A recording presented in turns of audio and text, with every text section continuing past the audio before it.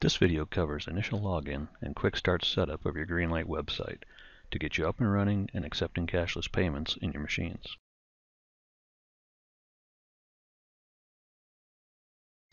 If your machine was delivered with the Greenlite system already installed from the factory, then you will need to locate the installation worksheet shown here inside the machine. It will either be taped to the window or placed in the service packet along with other machine-related documents.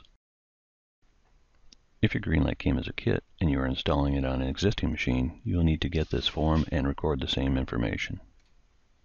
The installation worksheet will have several copies of machine information fields in case you have several machines to record at once. You can just record them all on one sheet. The worksheet will provide the ID number of the Greenlite device installed in the machine, plus enough basic information about the machine to allow you to identify it, the customer site, the make and model, etc. Record the Greenlite device number found on the label located in the center of the orange box as shown. Record the machine manufacturer's name, model, and serial number, or the asset ID number if one exists. An important note, the machine will need to report in for the first time before editing the machine information. Refer to the Machine Asset Setup section of this video to prepare so you know the steps needed when the time arrives. Within 5 to 10 days of your order being accepted and cashless processing approval, you will be receiving by email a link to your online Greenlite website. Before your first login, you should change your password for security purposes. Click the Forgot Your Password link below the Greenlite login area. This will bring up a screen where you can enter your email and hit the Reset My Password button. An email will then be sent to you with a link that will take you to your Reset Password screen, where you can enter your email address, the new password, and the new password again for confirmation. Then click the Submit button, which will change your password so that you can log into the Greenlite website. Bookmark this link, as you will be using this link to log into your website each time you want to check your sales or administer product. You can also log in by visiting the greenlitevending.com website and clicking the Login button in the upper right-hand corner. To quickly get you started, we're going to run through a few steps. First, we will set up the customer and site for which your Greenlite equipped machine is located. Then we'll set up and assign the machines with Greenlite devices or Greenlite kits you've ordered to the customers and the location. At the top of the screen, you will note the series of tabs displayed left to right. These tabs will provide access to various parts of the web application. We will look at the Setup tab first to begin setting up the customer and location. Click the Setup tab and click on the Assets option. This will bring up a screen headed with Customers and Locations. Note that your machines with newly installed Greenlite equipment are initially listed as Unassigned in Warehouse and categorized as Not Deployed. The first step is to create an entry for each customer where Greenlite devices have been installed in one or more machines, and then to reassign each machine from the warehouse to the appropriate customer. Click the Add Customer button just below the Customer and Locations heading to bring up the Create a Customer screen. In Greenlite, a customer is defined as an entity with which you have an arrangement to place vending machines on their premises. A customer may maintain one or more locations at which machines are placed. Only the name, address, city, and state fields must be completed for each new customer added to the system.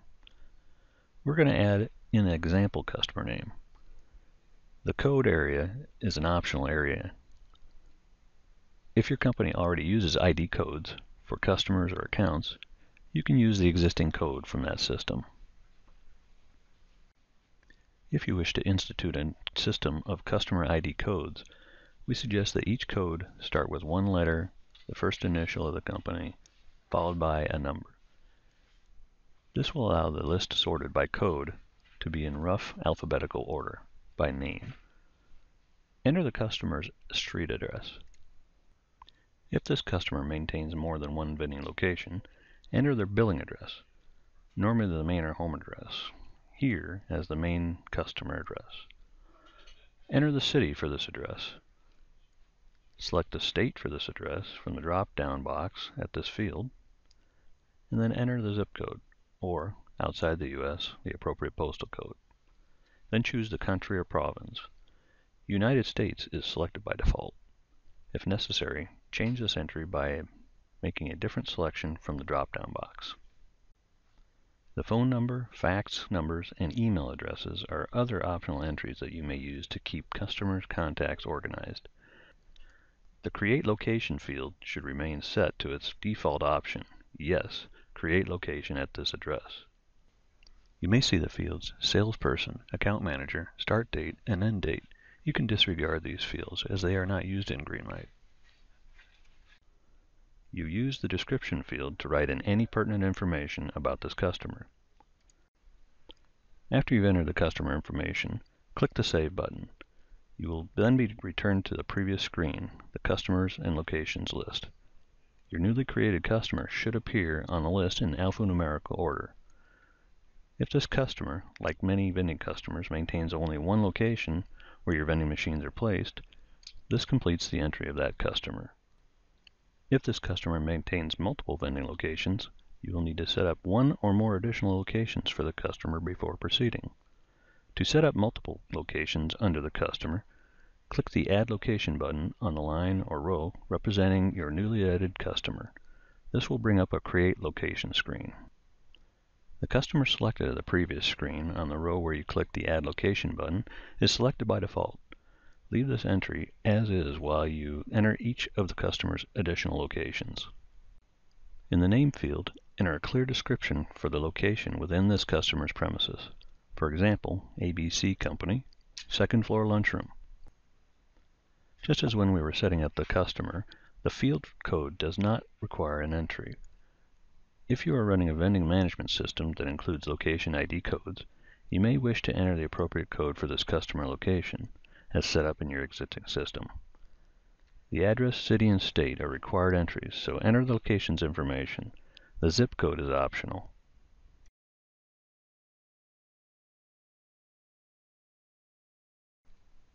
Again, select the country or province. The United States is selected by default. If necessary, change this entry by making a different selection from the drop-down box. The phone number and fax number, as well as email, are again optional entries. The next field, Days Open, is not used in Greenlite and can be skipped. The Route Subroute field should have Choose selected in the current area. There's a drop-down arrow to the right. If you click that, you'll be able to find your route. Select that route. In this case, Greenlite Demo Warehouse is used as our route. The Map Page and Map Grid areas are not used in Greenlite and can also be skipped. The final area, Description area, can be used for notes for the location. In this case, only accessible from 8 a.m. to 10 a.m., Monday, Tuesdays, and Thursdays. Click the Save button at the lower left to save the location and return to the Customers and Locations listing screen.